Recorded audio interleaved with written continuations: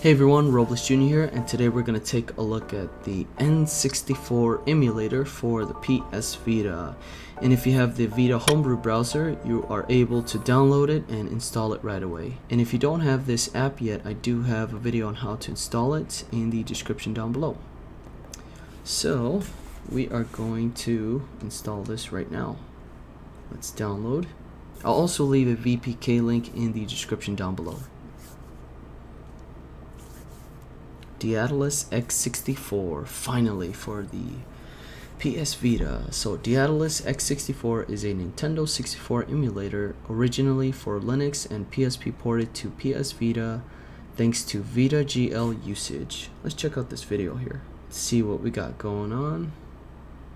And make sure you're connected to Wi-Fi. That way you can download it no problem. Let's see what this video is 29 minutes long. Wow. Yeah, let's not play that. So here it is. Let's open it up and see what we got going on. Alright, so at the top here we have Daedalus X64 and we have a mouse cursor, and we can move it with our analog stick, the left analog stick.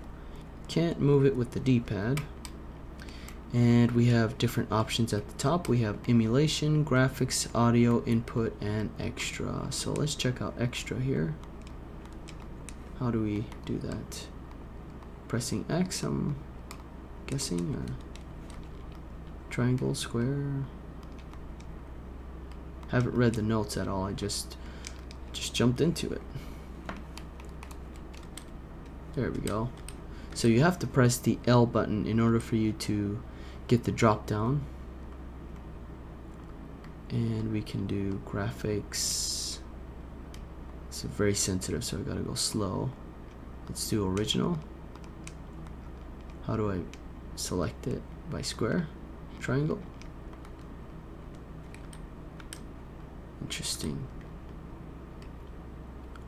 I guess it's with the same button, L. Yep.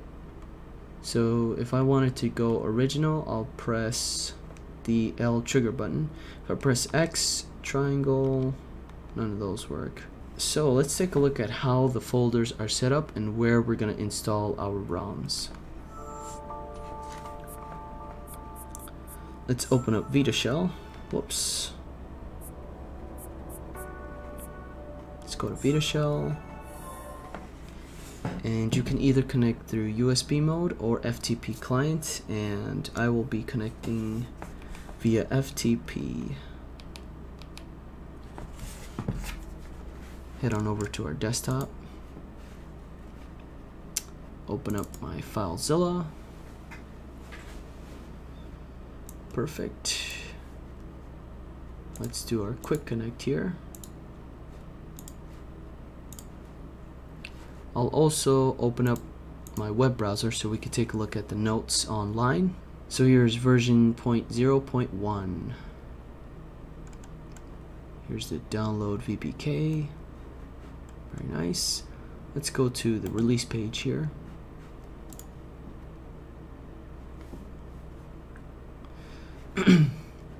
So the features we got going on is working save states, native resolution to 960 by 544 with MSAA 4x, native support to dual analogs. We have VFlux implementation by linear filtering. I think that's how you say it, implementation. ARM Dynarec, audio support synchronous. I'm having a hard time saying these words. It's 2 o'clock in the morning, guys. Rumble Pack support for multiple controllers on PSTV. Here are the credits to all of these amazing people that made it happen. Very good.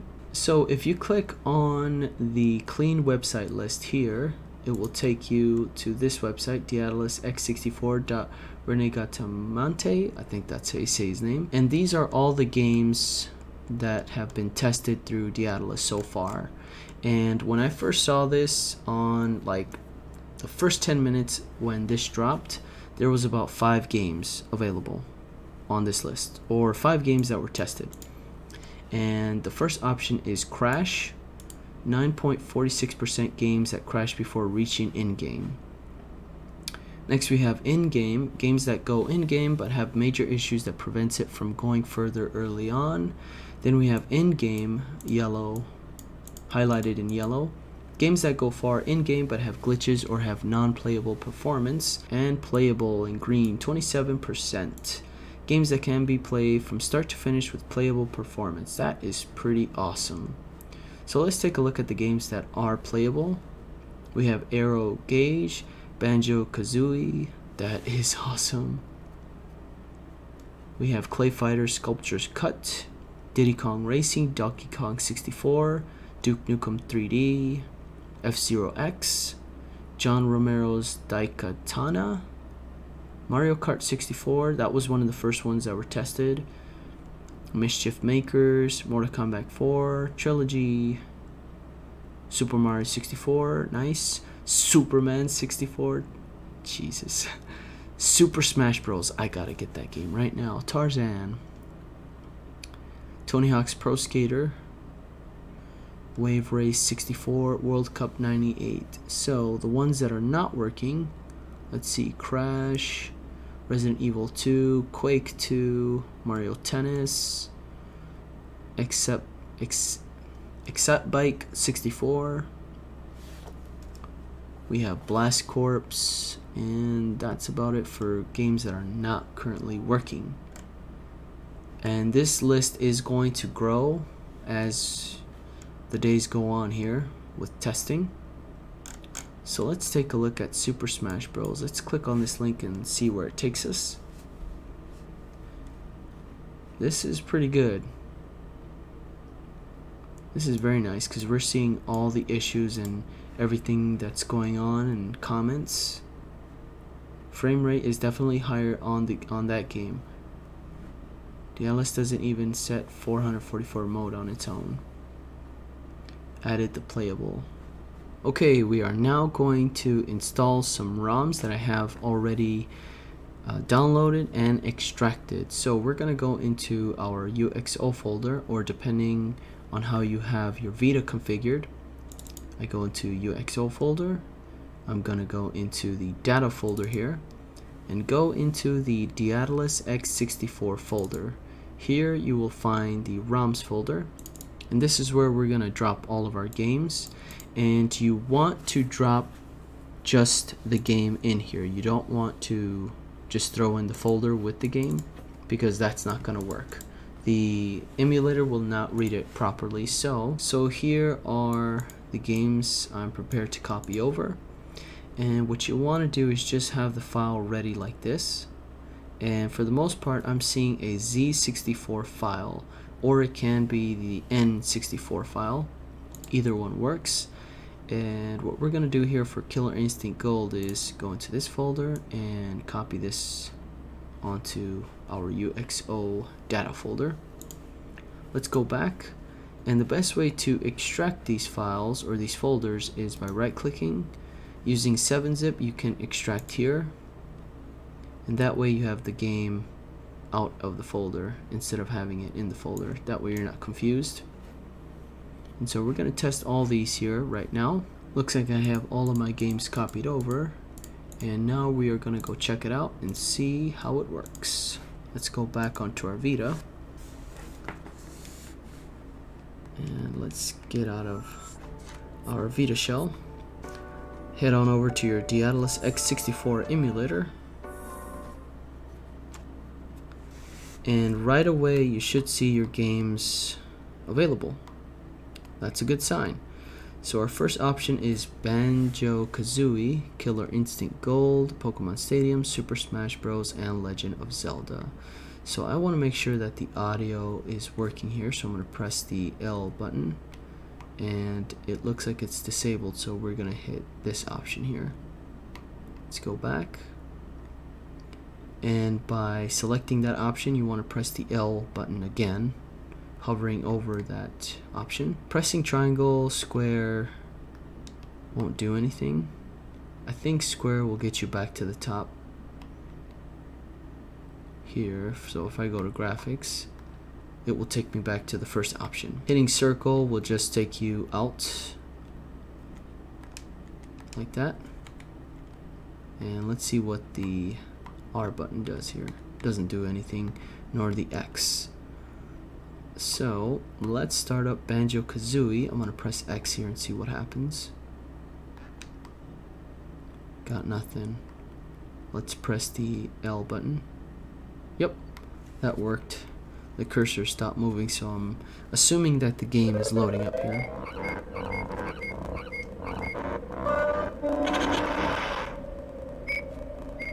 Wow. So I did press select. So pressing select stops the game. I don't know what that does.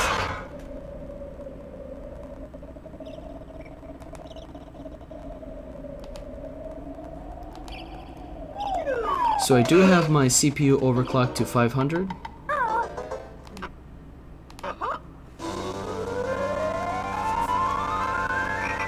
The audio is a little rough, but it's better than the PSP version, that's for sure. So far so good. Let's press start.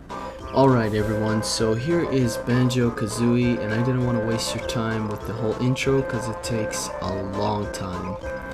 And here is the gameplay for the most part.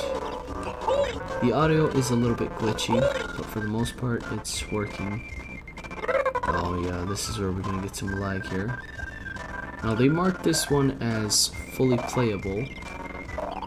This can be, but we are experiencing a lot of lag here, especially when I roll.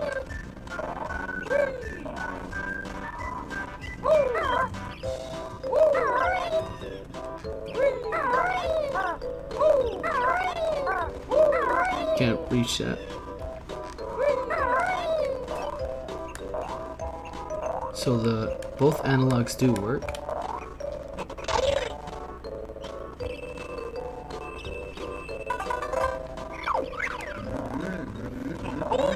Now that we're done with this demo, we can go back to the main menu, and this is pretty cool. So we're going to use the touchscreen to navigate the cursor, and this opens up the menu at the top here. That is pretty cool, and I can still play the game while I have the cursor going. That is very awesome. Let's go to the files, and you will have to press it here. Let's close this ROM here. There we go. And let's open up Killer Instinct Gold next. And you can use the touchscreen again to press on the game you would like to load up. Wow, this is running really smooth. Very surprised. Audio's never going to be perfect. Oh, this looks really glitchy. Jago.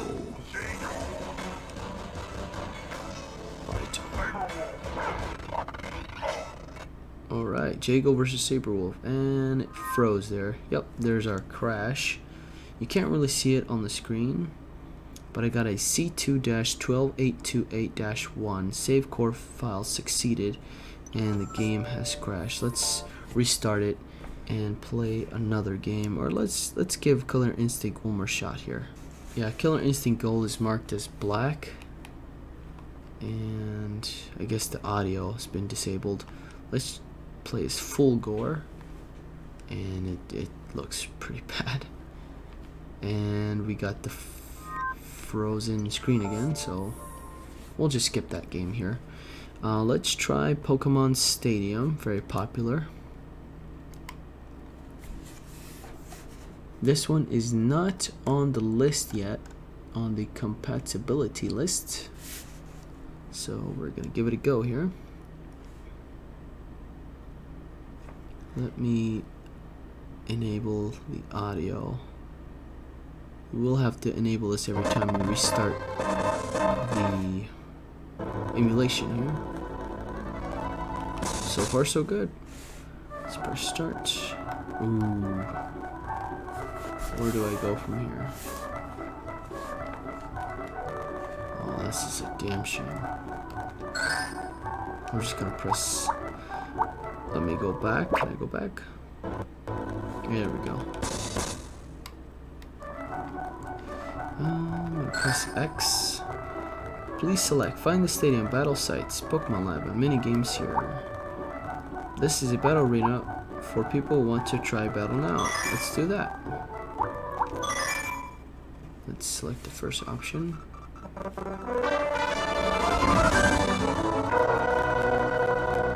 Versus, I see no Pokemon.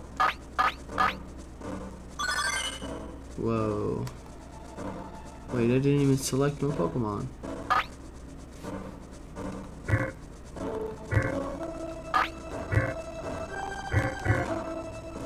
Oh, there it is.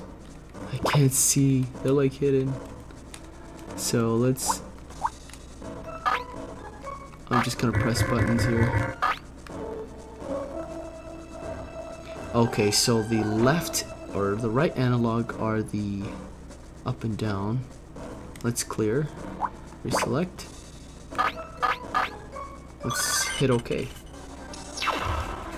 Oh my god, is it really gonna work? I'm so excited. Go, Sandshrew! Or which one is mine? Vulpix, I choose you, right? Okay, so let's battle. Let's do Earthquake, my guy. So Sandshrew is mine. Vulpix uses Fire Blast. Here's the first move. And my guy Sandshrew is about to die. Don't die on me. Come on, no. Earthquake. Earthquake. Looks like a bad Pokemon choice. Looks like a bad Pokemon choice. Down on the word go. This is so awesome, dude. It's working. There's been major action I already. will take it. Let's move on to the next game here. And close the ROM. Let's start Super Smash Bros. Excited to try Ocarina of Time, as that is one of my favorites of all time. There goes the glove. Whoa, I'm getting 60 frames on my screen right now.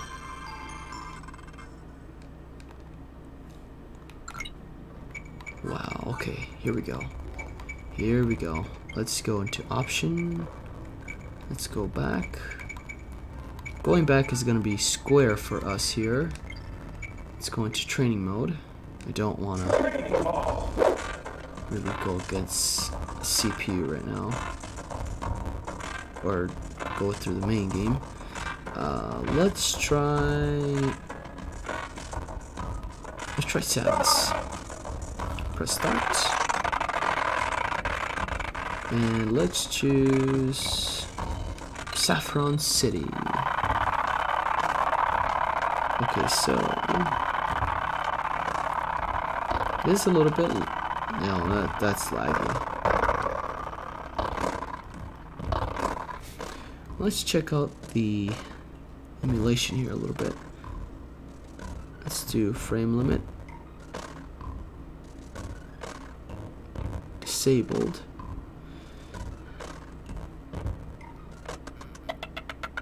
Oh boy.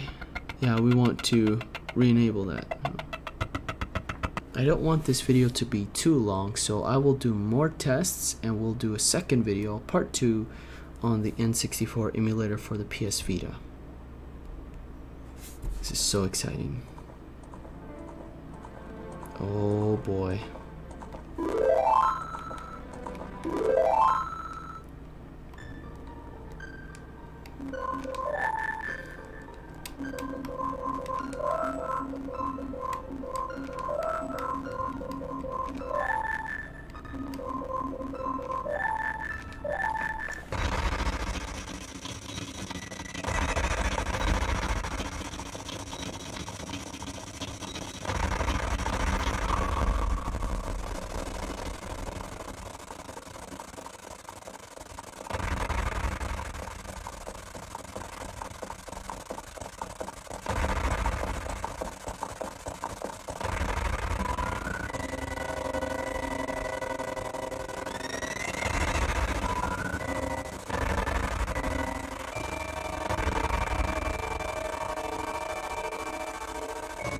So here we are past the intro. I'm finally gonna do some gameplay.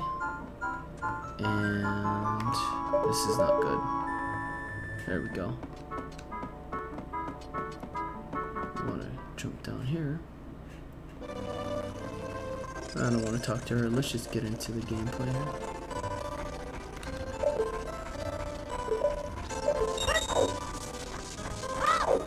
So far so good.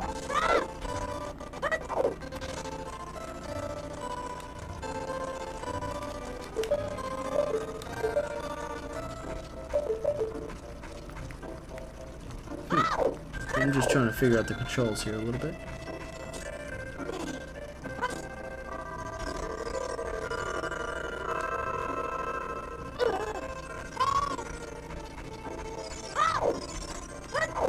That is it for this one, guys. Thank you so much for watching. If you enjoyed it, please give it a thumbs up. Any questions, comment down below.